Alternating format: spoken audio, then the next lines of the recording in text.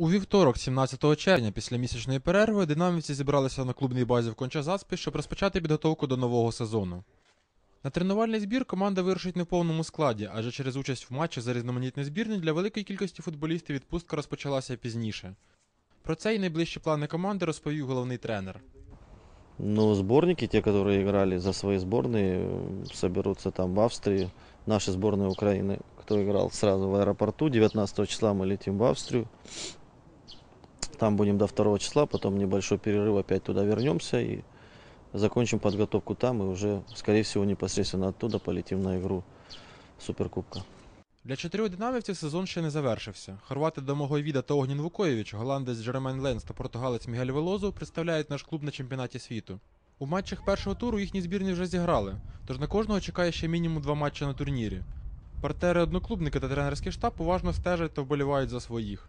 Мы все болеем за тех ребят, которые там играют, и переживаем за них. Конечно, для нас, для клуба хорошо, если бы они вернулись раньше, но как для самих ребят, для их сборных, конечно, мы будем болеть, чтобы они прошли как можно дальше. Першими на базу сьогодні прибули голкіпери. Максим Коваль, Артур Рудько, Олександр Шовковський та Олександр Рибка всі в строю і готові під керівництвом Михайла Михайлова готуватися до сезону і боротися за місце у старті. Разом приїхали 2 Сергії – Люлька та Рибалка. Обоє минулий сезон вдало для себе провели в оренді, в Говерлі та Словані відповідно.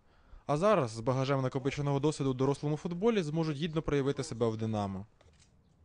Відразу у динамівській формі і готові до тренувань прибули захисник «Динамо-2» Віталій Ягодінськіс та півзахисник молодіжної команди Ігор Харатін.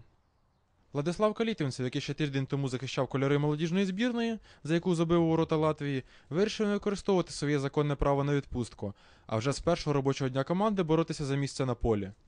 З таким же настроєм на базу приїхали і гравці національної збірної України – Денис Гармаш, Євген Селін та Євген Макаренко. З першим робочим днем всіх! Від футболістів не відставали і інші. Адміністратори вже готують інвентар для тренувальних зборів, а працівники бази за кілька хвилин до виходу команди на сьогоднішнє заняття закінчували поливати газон. Перше тренування сезону тривало годину і носило втягуючий характер. Розпочали з легкої розминки, яка не заважала ділитися враженнями. Після місячної паузи партнерам є про що поговорити. Продовжили квадратами, у яких активну участь брав головний тренер. Не обійшлося без пробіжки і стретчинга від Віталія Кулиби. На тренувальному зборі доведеться попрацювати набагато більше, створюючи базу фізичної підготовки на першу частину сезону. Радує те, що до цієї роботи футболісти готові.